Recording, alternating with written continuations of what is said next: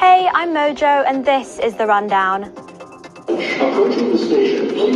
This is the moment a man in a wheelchair fell onto train tracks. Another man heroically jumped down to rescue him and carried him back onto the platform. People then helped him to safety right before the train pulled in.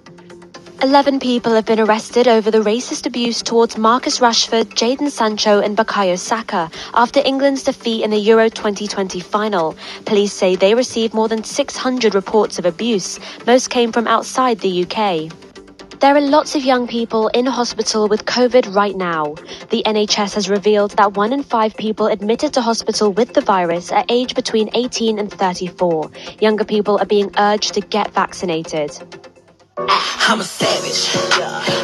The creator of this viral TikTok dance has copyrighted it. Lots of black TikTokers recently went on strike because they were tired of not getting credit for their choreography. Kiara Wilson says she hopes the copyright will help protect her creations.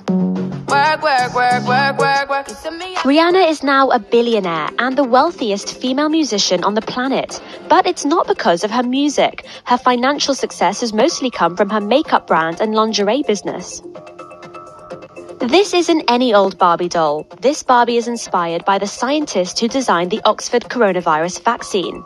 Professor Dame Sarah Gilbert said she found the doll very strange at first, but hopes it will inspire children. Well, I hope that my Barbie doll, as well as others of women who work in science and medicine, will just keep reminding them that there are many careers open to them. That's all for today, but you can head over to the I.T.V News website for plenty more stories.